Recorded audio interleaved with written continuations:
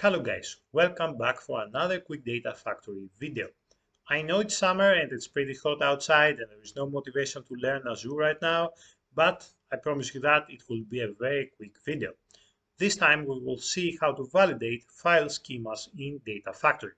One of the first things you do when you build a data pipeline is to check whether the schema of the file is as expected and complies with the schema we defined.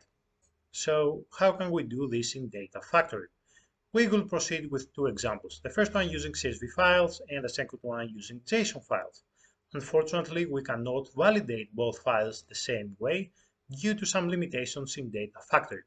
And this is where Data Factory falls short of our expectations. We expected something more advanced and solid. Anyway, let's move to Azure and go through the examples and you will see what I'm talking about. Okay, so we have 4 files, 2 JSON files and 2 CSV files in our storage account. Let's see this CSV file that contains data. If you click on edit, you will see the data. We have 3 columns, ID, age, and name, right? And data beneath those column names. And then we have another CSV which contains only the schema, only the columns, ID, age, and name. So what we have to do here is go to our data factory, create a new pipeline, and then use the get metadata activity. Drag and drop the get metadata activity twice on the empty canvas, and one will point to the source, get source structure. We are going to get the structure of this of the source data, the data you would be using in order to play around with, to copy the data, whatever you want to do, and the reference file which contains only the schema, get ref structure, right? So we are going to get the structure of both those files and compare them, and if they are equal, then we will proceed with whatever we want to do, right? And that's the concept behind it. It's nothing too difficult. So let's create a new data set pointing to Azure Blob Storage, and let's select CSV for our file. Let's point to our source file, test data CSV. This one is the file that contains the data, so click on OK. And next to field list, click on new, and click on the drop down and scroll down to structure. Click on structure, and this will give you the structure. Let's do the same for the reference dataset. So click on new, point to Azure Blob Storage, click on CSV, and then select your link service and point to the file that contains only your schema. In our case, this is it. Click on OK. Remember to tick this button, first row as header if it's not ticked, right? Because we're going to get the schema, so click on OK. And now, again, next to field list, click on new, scroll down on the drop-down menu and click on structure.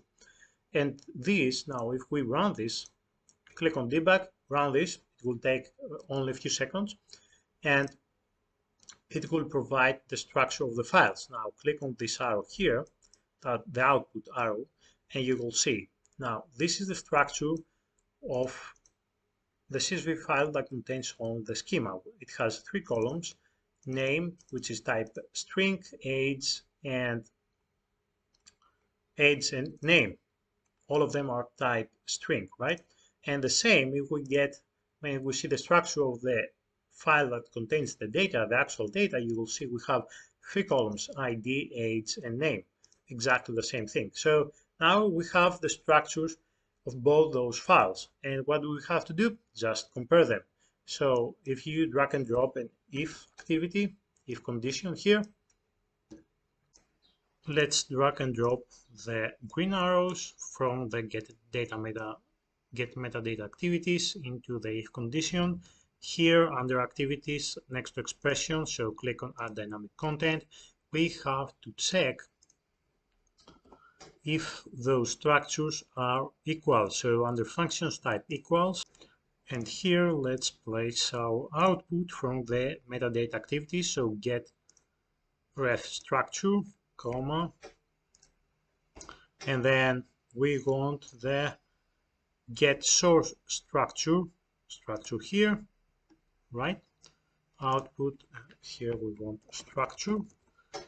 Now we are comparing the structure of both get metadata activities. Click on OK, and if it's correct, then let's add a weight that would be called success.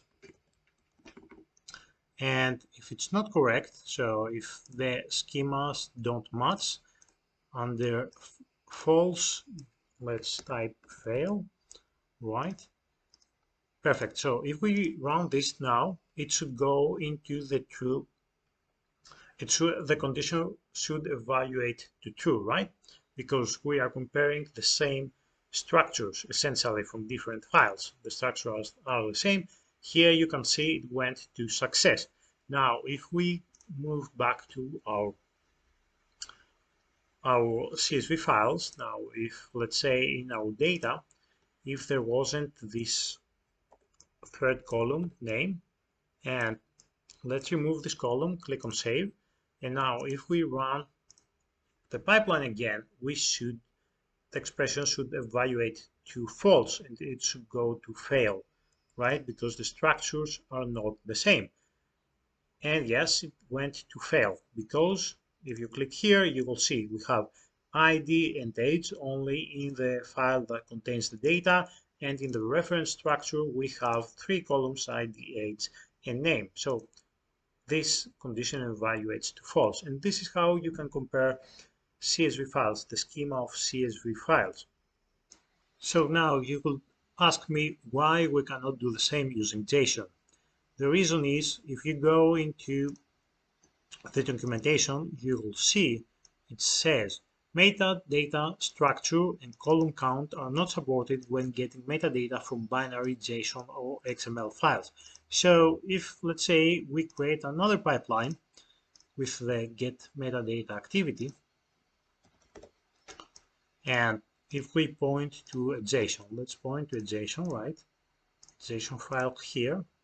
Let's point to one of our JSON files, so JSON data, right?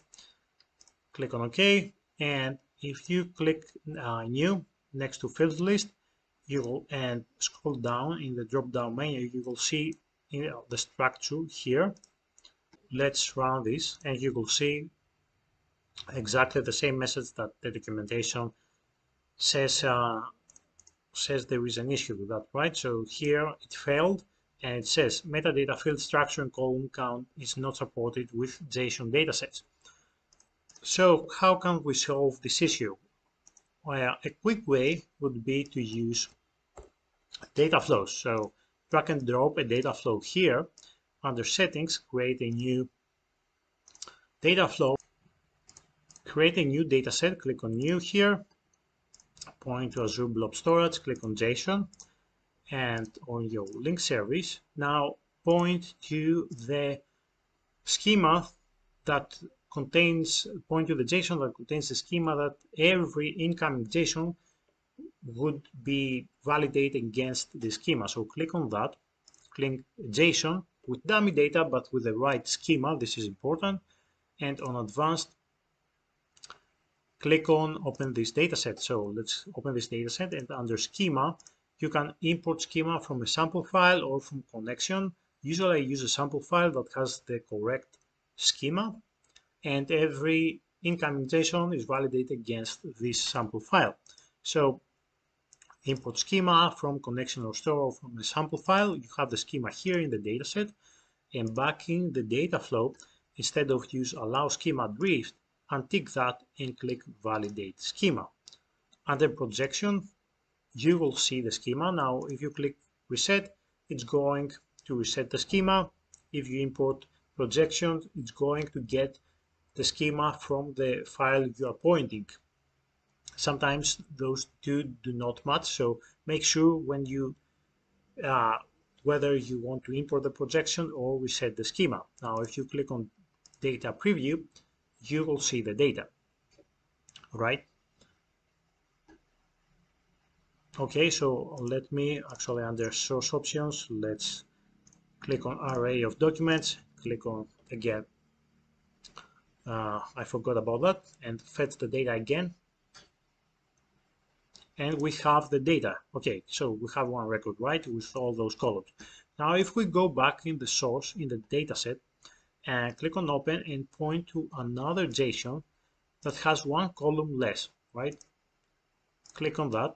This JSON has one column less. Now, do not change anything here. We want the schema.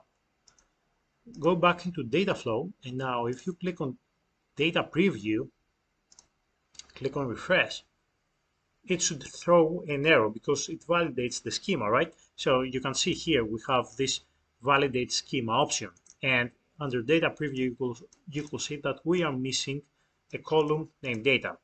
So if you want to validate now all the incoming JSON schemas, use this validate schema box here. And in the data preview, you don't even need to run the whole pipeline. Just use data preview, refresh the data, and it will give you an error if you're missing a column. Or if you want to allow, or if you want to allow this JSON to, to pass the validation, click on allow schema drift, and then under data preview, if you fetch the data again, let it refresh, you will see that the data column is null. So it's going to insert null in the data column if this is what you want. This is it for today, guys. This is how you can validate schemas in Azure Data Factory. Is it the most convenient way? No. Is it the optimal way? No. However, it does the job, and it's a fine approach if you don't have time to develop more complex validation methods. If you like the video, please click the like button, leave a comment, and subscribe to the channel. Thank you.